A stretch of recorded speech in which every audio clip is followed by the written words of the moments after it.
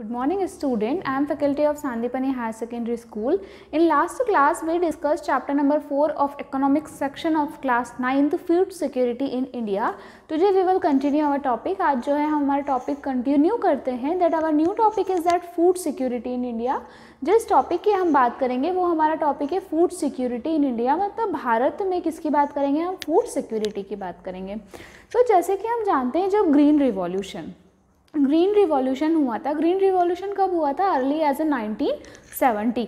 तो उस समय क्या हुआ था? The country has avoided famine during the adverse, है ना. जब ये ग्रीन रिवॉल्यूशन आया तो कहीं ना कहीं ये हुआ था कि इस टाइप की जो भूखमरी वाली समस्या थी या एक महामारी जो फैलती थी या फिर भूखे से लोग मरते थे, वो समस्या धीरे धीरे क्या हो रही थी, ख़त्म होते जा रही थी. So India has become a self sufficient in the food grains during the last 30 year. अगर आप पिछले 30 सालों की बात करें तो जो भारत है वो कम से कम उसके पास क्या है, सफिशिएंट अनाज है कि सफिशिएंट किसी भी प्रकार से कोई व्यक्ति भूखा नहीं रह सकता, इतना भारत के पास प्रॉपर अनाज है. Because of variety of crops grown all over the country. अब ऐसा क्यों है? क्योंकि अलग अलग तरीके की फसल हर जगह क्या होती है, हमारे देश में जो है अलग अलग तरीके की फसल डिफरेंट प्लेसेस पे लगाई जाती है.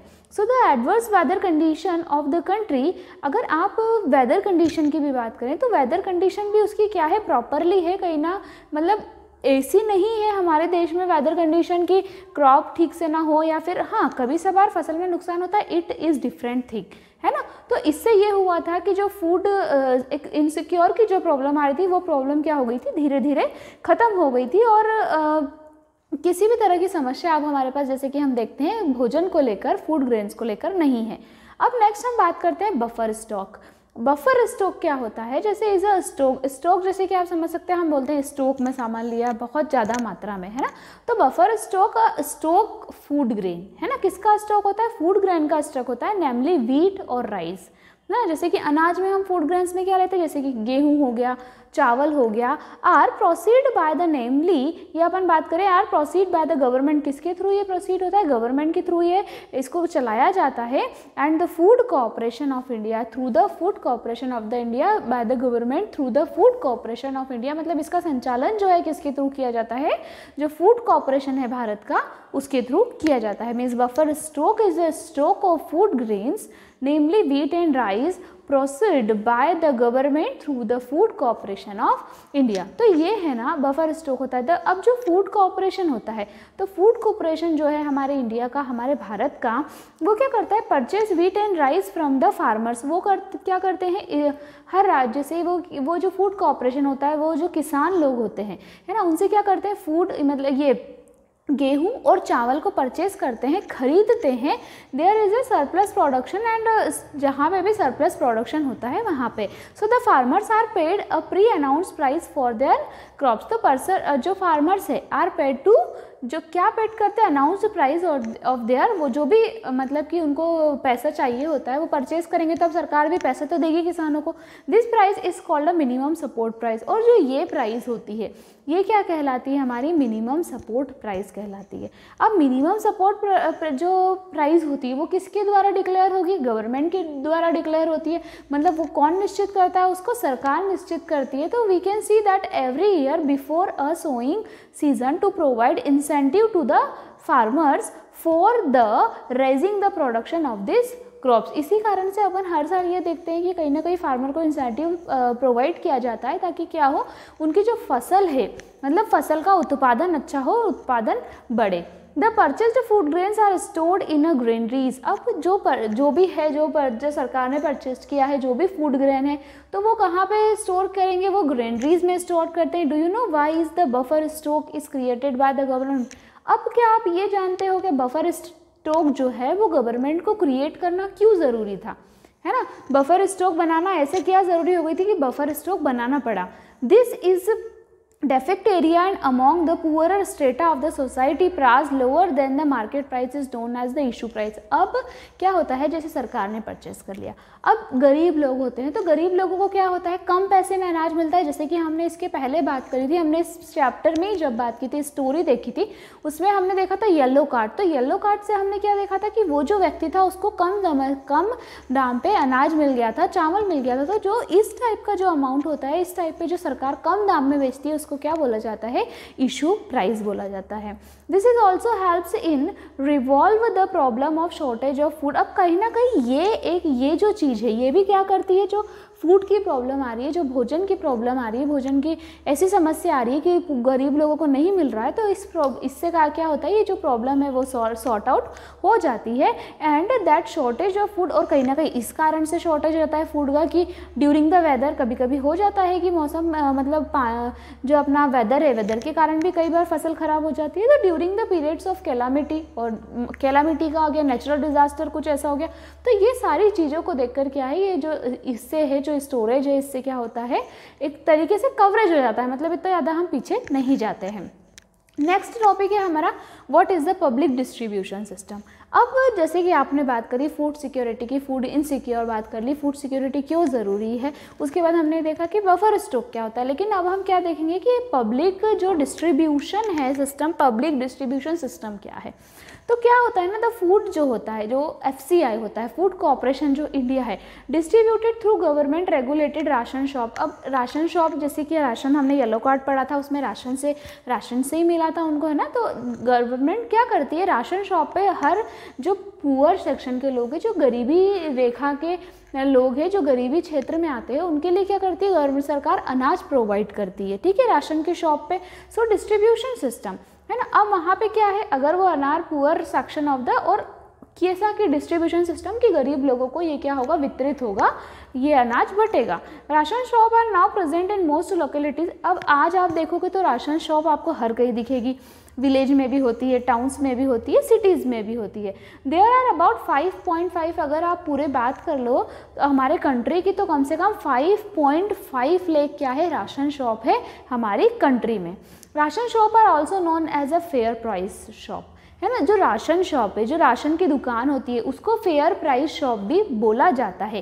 Keep stock of food grains, ये किस किस चीज़ का स्टॉक रखते हैं, जैसे हमारा गेहूँ हो गया, गेहूँ रखते हैं, चावल रखते हैं, केरोसिन रखते हैं, जिससे क्या होता है मतलब कि केरोसिन क्या है, जैसे किसी की व्यवस्था नहीं है, गैस की व्यवस्था नहीं है, तो ये दिक्कत आ गई खाना बनाने की, गेहूँ की दिक्कत। तो गेहूँ, चावल, ये सारी चीज़ें क्या होती है, प्रोवाइड करती है राशन शॉप। और कैसे प्रोवाइड करती है, कम कीमत पे, मतलब उसकी कीमत क्या होती है, कम होती है, उसकी कीमत ज़्यादा नहीं होती है as compare to market price की यदि आप बात करो तो। अब बात करें एनी फैमिली विथ अगर एक सी ऐसा परिवार, जो भी परिवार होता है, जैसे राशन कार्ड है ना, अब परिवार के पास राशन कार्ड है तो उसको क्या होगा, अब वो क्या कर सकते हैं, ले सकते हैं, मतलब उनको गेहूँ मिल सकता है कम दाम पर, चावल मिल सकता है, शक्कर मिल सकती है, और उसी के साथ क्या मिल सकता है, केरोसिन मिल सकता है, every month from the nearly ration shop, और हर महीने मिलेगा, और जो भी उसके क्षेत्र में जो पास में राशन की दुकान है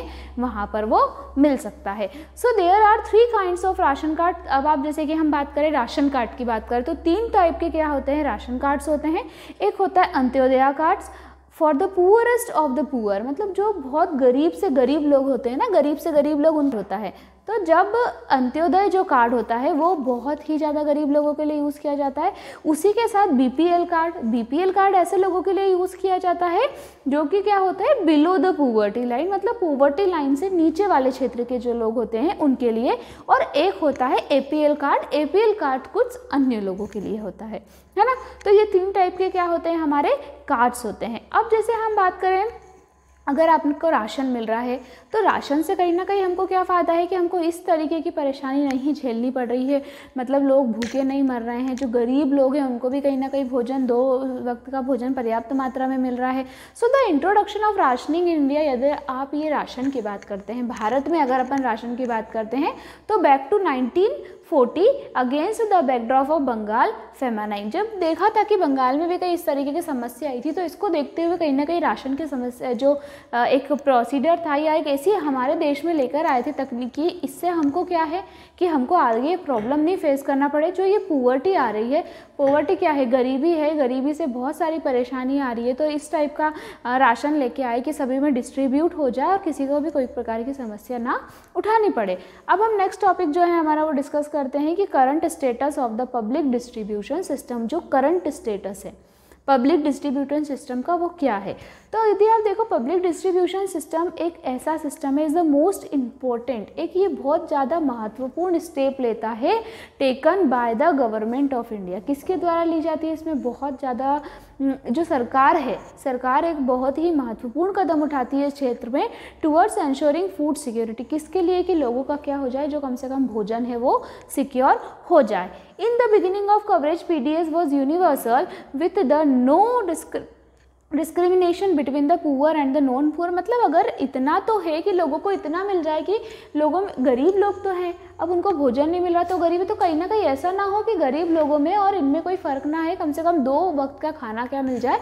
इसलिए सरकार भी क्या करती है, उसके लिए काम करती है। अब जो target was to provide the benefit of PDS to remote and the backward areas from June 1997। ये टारगेट दिया जाता है कि हर एक व्यक्ति को क्या मिले, भोजन मिले, कोई भी व्यक्ति भोजन से वंचित ना हो।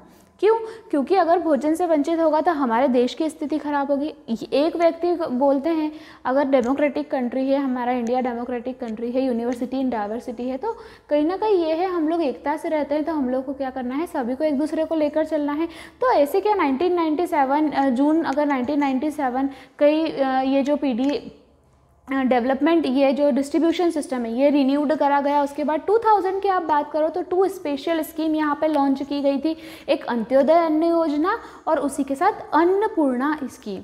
तो ये 2000 मतलब कि ईयर 2000 जो था वहाँ पे ये इस टाइप की स्कीम लेके आए थे कि जो डिस्ट्रीब्यूशन हो रहा है पब्लिक में इसका वीट का, फूड ग्रेन का, वो क्या है प्रॉपर मात्रा में हो। इस कारण से योजनाएं चला गई थी। जो पहले 2000 में योजना थी वो अंत्योदय अन्न योजना थी। उसी के साथ जो दूसरी थी वो अन्नपूर्णा स्कीम थी with a special largest group. और ये जब स्कीम चलाई गई थी तो ये बहुत ही बड़े पैमाने पर चलाई गई थी और इसका जो यूज़ किया जाता था वो, इसका मतलब मकसद ही ये था कि हर किसी को क्या मिल जाए, प्रॉपर मात्रा में खाना मिल जाए, है ना, अंडरस्टूड। अब यदि हम ये डिस्ट्रीब्यूशन जो है इसके अगर हम कुछ कैरेक्टरिस्टिक्स देखें या कुछ फीचर देखें, इसके फीचर्स की बात करें तो इसके फीचर्स क्या होंगे कि यदि पीडी हैज़ ने ये प्रूव्ड कर दिया है, जो पब्लिक डिस्ट्रीब्यूशन सिस्टम है उसने ये प्रूव्ड कर दिया है कि वो बहुत ही ज़्यादा इफेक्टिव इंस्ट्रूमेंट है, किसके लिए, गवर्नमेंट पॉलिसी के लिए। And over the years that stabilising जो प्राइस है इसकी and making food available to consumer, मतलब सालों साल तक ये क्या कर सकते हैं, इस स्कीम के थ्रू हम क्या कर सकते हैं, लोगों तक जो भी अनाज है प्रॉपर मात्रा में पहुंचा सकते हैं। किसी भी प्रकार के लोगों को इस कारण से कोई समस्या नहीं झेलनी पड़ेगी। अब हम बात करते हैं it has been instrumental and एडवर्टिंग wide spread. अब ये क्या है, जैसे कि एक ये ऐसा इंस्ट्रूमेंट है जिससे जो हंगर वाली प्रॉब्लम है जो हमने देखी थी, जो पहले फूड ग्रेन्स को लेकर प्रॉब्लम आई थी, वो एक तरीके से क्या होती जा रही है, ख़त्म होती जा रही है। इन एडिशन अगर हम बात करते हैं कि the system including the minimum support price, ये जो सिस्टम होता है ये क्या करता है, बहुत कम मात्रा में, मतलब कम मूल्य प्रोवाइड करता है और अनाज देता है, और उसी के साथ and contribute to increase the food grain production and provide income security to farmers in a certain reason. और उसी के कारण अपने को कम में देता है, लेकिन जो फार्मर्स है, फार्मर्स को भी क्या है, मिनिमम इनकम, मतलब कि अच्छे से अच्छी इनकम इसके थ्रू मिलती है। However, the public distribution system has faced severe criticism on the several ground। अब कई बार ऐसा होता है जो पब्लिक डिस्ट्रीब्यूशन सिस्टम है, कहीं ना कहीं इनको क्या होता है, बहुत सारी प्रॉब्लम्स का सामना करना पड़ता है, डिफ़िकल्टीज आती है।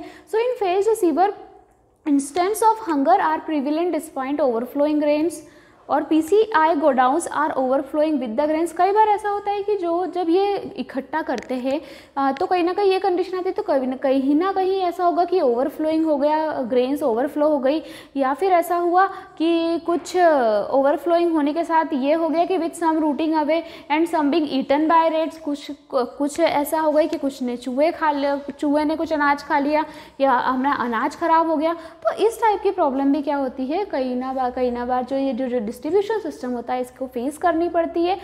और जो FCI होता है फूड कॉर्पोरेशन, अब फूड कॉर्पोरेशन किसके द्वारा चलाया जाएगा, सरकार के द्वारा चलाया जाएगा। तो PCI का सिर्फ काम डिस्ट्रीब्यूशन है, इसका काम क्या है, जो ये डिस्ट्रीब्यूशन सिस्टम है पब्लिक डिस्ट्रीब्यूशन सिस्टम PDS, ये सिर्फ डिस्ट्रीब्यूशन करता है। लेकिन जो FCI गोडाउंस है वो कहीं ना कई बार ऐसा होता है, FCI गोडाउंस कहीं ना कहीं जो फूड कॉर्पोरेशन ऑफ इंडिया है कहीं ना कई बार वो ओवरफ्लो हो गए तो प्रॉब्लम फेस करनी पड़ेगी इसको। कभी ये प्रॉब्लम आ गई कि ओवरफ्लो होने के साथ कहीं रेट आ गए या फिर कोई कीड़े ऐसे लग गई जिससे अनाज स्पॉइल हो गया, तो कहीं ना कहीं ऐसी प्रॉब्लम समस्याएं बनी रहती है। और इस समस्याओं को सुलझाने के लिए जो फूड कॉर्पोरेशन है वो भी है कंटिन्यू क्या करता रहता है, वर्क करता रहता है। अब जैसे आप बात करते हैं अंत्योदय अन्न योजना की। अंत्योदय अन्न योजना जो है उसको लॉन्च कब किया गया था, 2000 में लॉन्च किया गया था। इस स्कीम में क्या हुआ था, कम से कम 1 करोड़ लोग जो गरीब लोग थे, है ना, जो गरीब लोग थे, कम से कम 1 करोड़ लोगों को हम बात करें तो अमॉन्ग द BPL फैमिलीज जो कि किससे बिलोंग करती थी, जैसे कि हमने पढ़ा अभी BPL कार्ड का डिस्ट्रीब्यूशन किया गया था। इसका टारगेट ये था कि हर व्यक्ति को क्या मिल जाए, समय पर भोजन मिल जाए, किसी को कोई प्रॉब्लम ना हो। Poor families identify the respective state rural and development departments through a below poverty line. Below poverty line है ना, BPL कार्ड का क्या है, बिलो पॉवर्टी लाइन के जो लोग आ रहे हैं, जो भी लोग हैं बिलो पॉवर्टी लाइन से, उनको आइडेंटिफाई किया जाता था और उनको क्या प्रोवाइड किया गया था, BPL कार्ड प्रोवाइड किया गया था। 25 किलोग्राम ऑफ फूड ग्रेन, वहाँ पे 25 किलो क्या मिलता था, फूड ग्रेन मिलता था। और were made available to each eligible family at a highly subsidised at a root 2 rupees पर kg ऑफ इट। वहाँ पे क्या मिलता था, उस योजना के अंतर्गत, अंत्योदय जो अन्न योजना है उसके अंतर्गत जो अनाज मिलेगा, मतलब जो गेहूँ मिलेगा वो कितना मिलेगा, 2 रुपये किलो। ये गेहूं का रेट था, 3 रुपये किलो वहाँ पर चावल मिलते थे। और उसी के साथ this is to 35 kg effect from April 2002। This scheme, ये जो स्कीम है दिन पे दिन बढ़ती गई और कम से कम ट्वाइस बहुत additional to 50 lakh BPL families in जून 2003। जून 2003 से कितने और भी मतलब एडिशन होते गया यहाँ पे फैमिली का, and 2003 and in August 2004 with in this increase 2 crore families have been covered under a योजना।